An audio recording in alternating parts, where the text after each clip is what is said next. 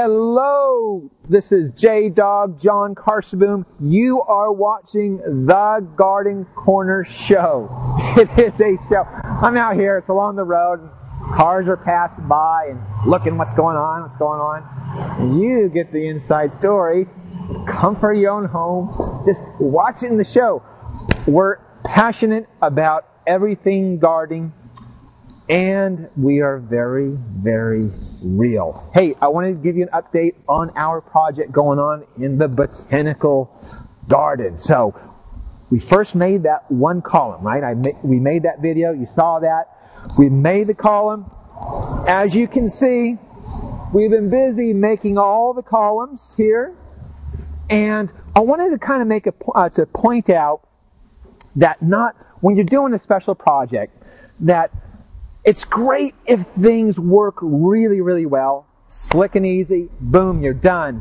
But in most of the garden projects I do, there's always a catch, something that really throws you for a loop. But if I can say anything, is to words of encouragement. If you, think it through, there are ways around it. And let me show you. This is what I mean. So we built this column, right? Now, the columns, while they're all the same, they have five column pieces, is that they're on different levels here. I don't know if you can see that, Mr. Dave. By the way, Mr. Dave, how are you? You doing good? Doing good? It's our new year, 2010. We're all very excited. And we want to show kind of progress going on around here. So you see the two different levels, and so we have to accommodate for that. And I've got to cut this column to be even with the next column over. So I've got to cut it a couple inches off. Now, so let me show you how to cut this column. So now, I figured out on this table saw, and I'm using a masonry blade, by the way, as you can see here. It's not, nothing to cut wood with. It kind of looks like just a really gritty, dull blade, but it's particularly for masonry, for any concrete work. Now, just to go over it, because it's really easy to cut, but my thought process is, well, how do I cut this? Because we can take a saw, a type of skill saw, this is a worm drive saw, and cut it that way.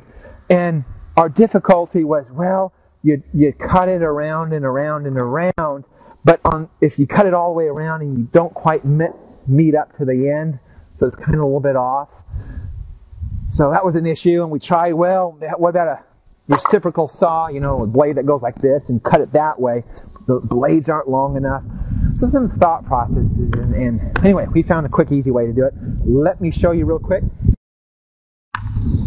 This makes a whole bunch of dust and a bunch of noise, but let me get you started.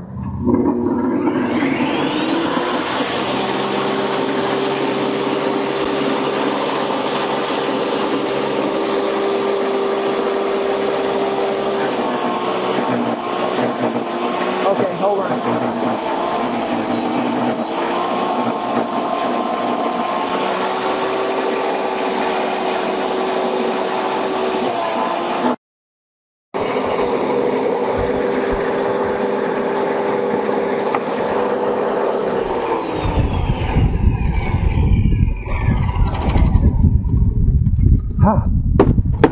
Voila, there you have it. So that's one cut there. Let's stick it on the post, and shall we go to the next, okay. Well, here, so what we're going to do, and then we'll put it down. You notice this one's been cut low, so then we got another one. Now we need that, we've got that top piece, and we need that plate. So again, over here, I'll show you. So the plate is made out for almost a 4-inch square. So if you take a 4x4 post, try to stick it in there, it doesn't quite go in there. So I have to cut that out in the square. So it's probably made for a steel post. The only problem is if the post was perfectly in the middle, it would work great. But the post sometimes isn't perfectly in the middle, so I'm going to cut out a little bit larger square on that just so I have room to maneuver. Now, again, I'll do it real easy with the saw, but the thinking process, it took a while because I tried it with the chisel and boom, you know, the thing breaks. So, and I thought, well, do I do it with the chop saw? And didn't quite. The chop saw was a great idea. I set up the blade, but then the blade didn't actually reach the thing. And I thought, well, you know what? I'll do it one of the reciprocal saws, like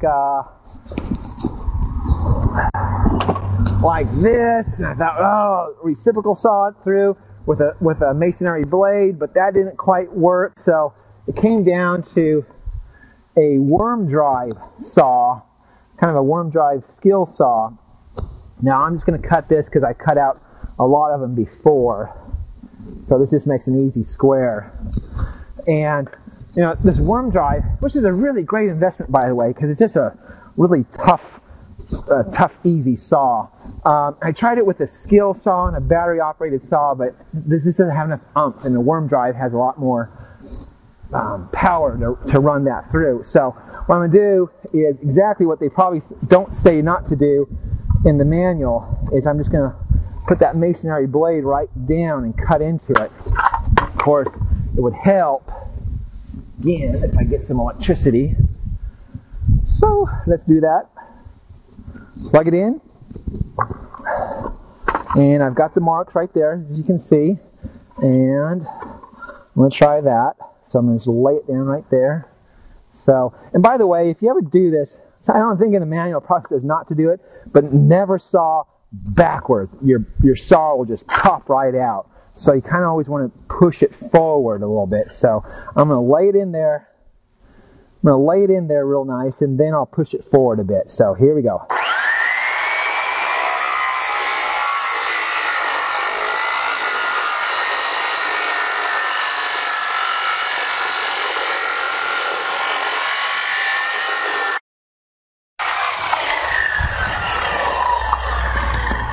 So I got that. So one square cut. I'll do that in the next one. I'm just going to try to connect the squares, or connect the lines there. So I'll pop in another one.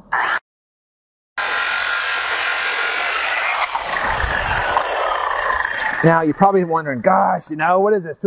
What kind of crazy gardening show is this? That it's come on a kind of construction show. See how the 4 marks there? And we're going to just finish that off because this blade doesn't go all the way through. So let me try that. I'm going to try the side first.